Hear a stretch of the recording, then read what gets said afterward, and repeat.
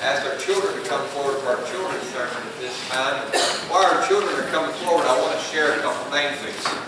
One is Betty Cole is having surgery today at noon. And so y'all remember Betty in your prayers. She's having surgery at noon. Two, Joyce Odom had to leave during Sunday school this morning, and they were going to take her to the emergency room and have her checked out. So I want you to remember Joyce in your prayers today as well, if you will. And then three, I want you to know that when I preach this sermon to you this morning, I want you to know that you may think you don't need this sermon. But I want you to know that even if you don't need this sermon, you know somebody that does need it. Amen. And I want you to take it to them.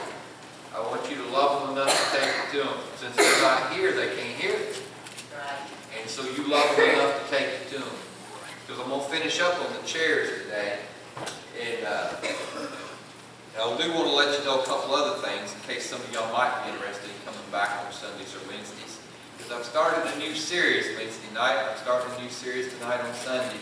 The series on Wednesday night is How to Live by Faith in a Secular World. And it's going to be a while. I was going to do 18 verses Wednesday night and I got through 3. So, how to live by faith in a secular world. And on Sunday nights, I'm going to preach on heaven for the next several weeks. In case you're interested in heaven, I'm going to preach on heaven for the next several weeks. Good morning. All right, I need somebody that's really talented, athletic, can do marvelous things to do something for me. Is that you, Hunter? All right. Okay.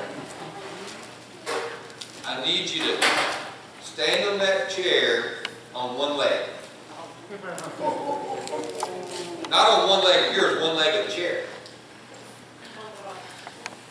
Just one leg.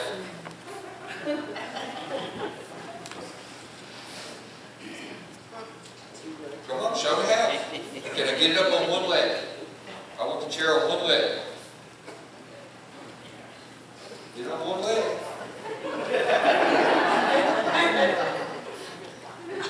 Come on, marvelous athletic little man. Get on one leg and hold it there. Come on. What is taking so long? Okay, all right. Come here, Katie. Get up here. All right, get it on one leg. Get on one leg and hold it there. Come on, you ain't got it on one leg yet. One leg and hold it there. Wait a minute, you got to stay in the chair. Get up there. On one leg. You ain't got it off 2 legs yet. Is it very difficult? It is? Okay. Well, I would have had an easier children's sermon day if I could have found a pogo stick, but I couldn't find it. Because that's what I really wanted to use. Because, so y'all, we're gonna try to simulate it. Stand up. Everybody stand up. That's you too, no. Okay, down on the floor. Everybody on the floor. Okay, now get on one leg. Alright. One leg. Now balance.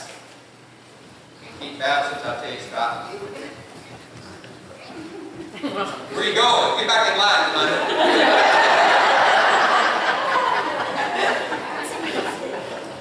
This is easy? Okay, all right. Well, during the sermon, y'all keep doing this. Let's see how long you can go. Now I got a question. Stop. Now, which is easier? Bouncing on one leg or walking with both?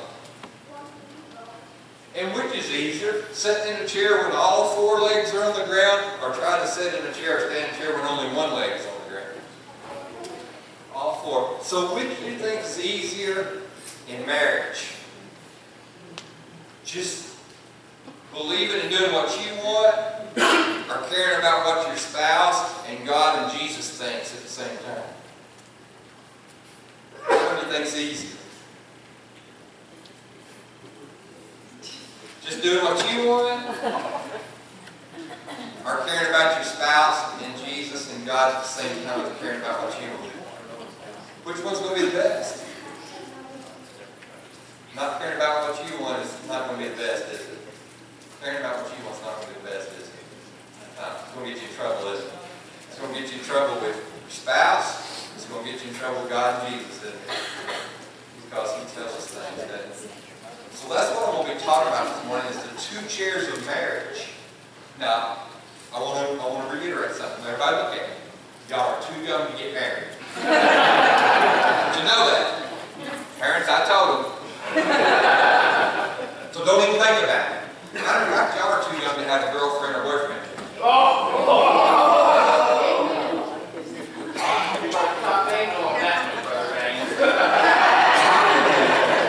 And he called you out, didn't he? That's okay. I'll get him during the sermon. Let's have a word of prayer.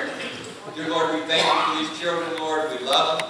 God, we enjoy having fun with them, but we also enjoy teaching them truth. And God, may you raise these young men and young women to be the men and women that when they do get married, that they're the person they're supposed to be. Because God, marriage is so important. Family is so important. And being what you call us to be is so important. And so, Father God, we just ask you to help us today as we preach your word, and help these young people as they learn to live your word as they grow up. In the precious name of Jesus.